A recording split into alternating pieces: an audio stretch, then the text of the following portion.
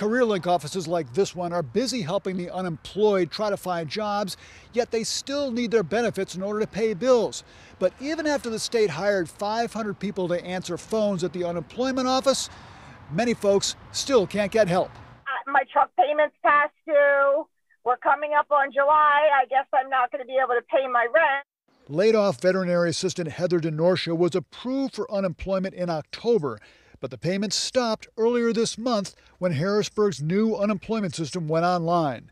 A labor and industry customer service rep answered her call, but could not help her. So they claim that they hired all these people, but everybody they hired, nobody can help anybody. You just get this ticket and that's it.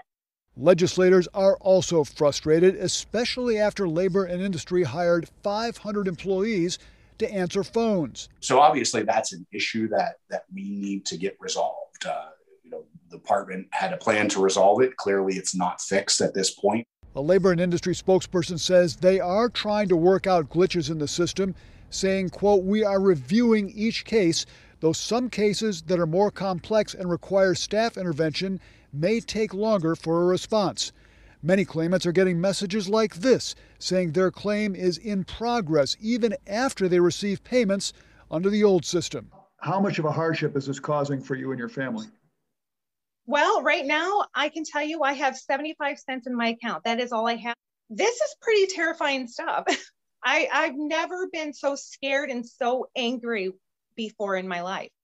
O'Neill is encouraging claimants with troubles to call their local legislator for help. Marie and Heather say they did that, but they are still waiting for their benefits. Reporting from Forest Hills, Paul Van Osdol, Pittsburgh's Action News 4.